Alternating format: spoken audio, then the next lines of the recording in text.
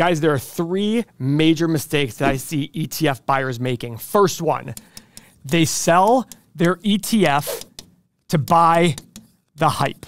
Guys, last year was insane. The S&P was up 20+%, but the Magnificent Seven crushed that. So a lot of people out there thought to themselves, why should I buy this ETF? Why should I own this one? I can sell that and follow the Magnificent Seven.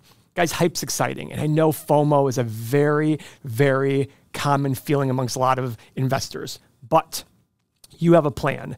You buy the ETF to hit a plan. Retirement is your plan. I'm not telling you don't buy the Magnificent Seven. That's not what I'm saying. What I'm saying is stick to your plan. If you're sticking to your plan and you buy your ETFs month in, month out without thinking, and your plan is coming along and you're focused on that, if you have extra money, do whatever you want with it. Have fun. Go ride it. Go YOLO it. I don't care. But do not sacrifice this to make short-term gains here. That's going to suffer your returns in the long run. Because what happens is, what if you risk the money you have to get money you don't need and it doesn't work out? You're going to end up playing catch up. And that's when the most mistakes are made. All right, guys, let's talk about the second one. The second one is very, very common right now. Waiting for a crash. A lot of people are sitting there saying, Paul, I hear you saying the market's overpriced and there's probably a crash coming. Shouldn't I sell everything and wait for it and then buy later? No, absolutely not. Remember, you have a plan for retirement. And guess what? You never know what's going to happen in that plan. Go look at COVID. We had over a 30-day period, the market fell 40%. 40%. The world was shutting down. When the market bottomed, I think the US only had 5,000 COVID cases. We had hundreds of millions within a year and a half. We thought the world was going to shut down for a very long time. And guess what happens? The market crashed like this and then whoosh, went up on a massive, massive high. If you recall, maybe some of you don't, the high of the S&P before COVID was 3393. Where are we at now? 4950. We went down to 2090, I think, and then straight up to 4950. That's why you cannot try to time these things. You don't know what's going to happen. And all along the way, that was 4 years ago now. You'd been putting money in and in and in and growing from 2100 to 4950. Even the money you had here at 3393, falling to 2090, would be worth so much more today. And that's why you cannot try to time the market. Remember, you have a plan for retirement. Stick to it. Good news, bad news, whatever it is, stick to it. Which leads me to number 3, losing trust. Guys, when COVID crashed, when the great financial crisis occurred, when the dot-com bubble burst, you lose trust. The story for stocks to fall so much has to be a scary story. And in the middle of it, you're probably scared going, what is going on in this world? I need to get out of my stocks. No, guys, you can't do that. When the market is falling, you cannot sell. Do not sell. That is an absolute no-no. Why? Think about our history.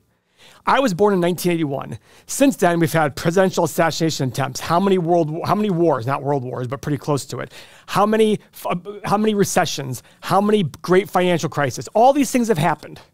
And guess what? When I was born, the S&P was around 110, give or take. Now it's 4950. It's up 45 times since I was born with all of that bad news. Do not lose faith in the U.S. economy. The U.S. economy will continue to grow. And as the U.S. economy grows, what's going to happen to your ETF? That's SPY or VOO or whatever it is. It's going to keep going up. Will it have drawbacks? Absolutely. You should expect in your working lifetime several major 40 or 50% drops and a lot of 10 or 20% drops. That's your opportunity to buy more. Stick to your plan, make it robotic so you don't have to worry about it. Don't get yourself immersed too much in the news. When you immerse yourself too much in the news, you're going to sit there and you're going to have fear, and the fear is going to make you do something you don't want to do. You do not want to lose trust. That's absolutely the last thing you want to do. There are 2 ways to overcome these. First off, it's the emotion. Guys, I've talked about this. This is the stock market over time, but this is how the pricing works. And at these points, nothing can go wrong. At these points, nothing can go right. At COVID crash, Bill Ackman, one of the best investors of all time, was on TV talking about, hey, if we're shut down for 18 months, if this happens, hotels are going to zero, we're not going to have hotels, etc. But then something very interesting, they started showing all his purchases. He was buying hotel stocks at dirt cheap prices. Why? Because he's got a better emotion. He's got a better emotion than me and a lot of people. But take that to your advantage. Learn from that and say, wait a second, we will rebound. What kind of world do we have to live in where hotels go to zero? If hotels actually went to zero, if the US economy actually went to zero, doesn't matter how much is in your Roth IRA or 401k. It doesn't matter. What matters is who has the most guns and who has the most land at that point. So you might as well make the bet on it. The time you feel the most fearful is the time to be the most aggressive with your ETF buying, okay? If you can actually increase your buying along the way, and guess what? You might start increasing it over here and it's gonna keep going lower and you're gonna say, what the heck? That's what's so great about buying ETFs. You're making a bet on an economy, not on an individual company. That is what's so wonderful about it. So if you automate this thing, if you make it robotic, buying every single month, automatically take that out of your account and buy every single month, it takes a lot of this out of there. The emotion is removed.